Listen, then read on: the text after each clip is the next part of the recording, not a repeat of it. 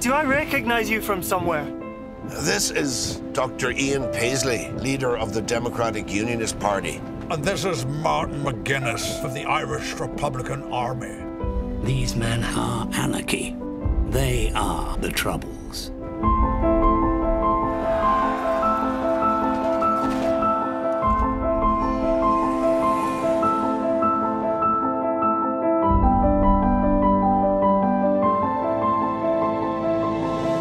I know, it will take a miracle for these two to work things out.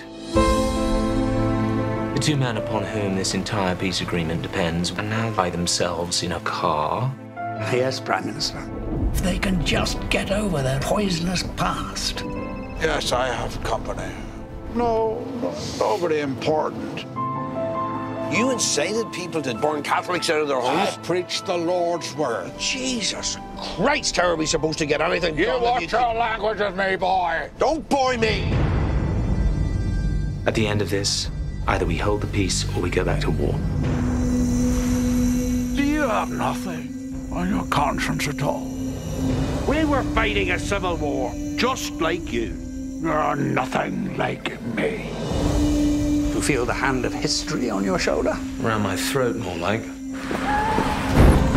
Look, can you hear me? What the hell is going on? Whose idea was this?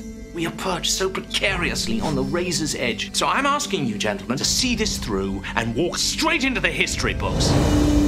You've no reason to trust me, and I've no reason to trust you, but we need a leap of faith. We are on the verge of something the wider world will applaud, but our own people will hate. How can we even contemplate doing that? That's the first time you've said we.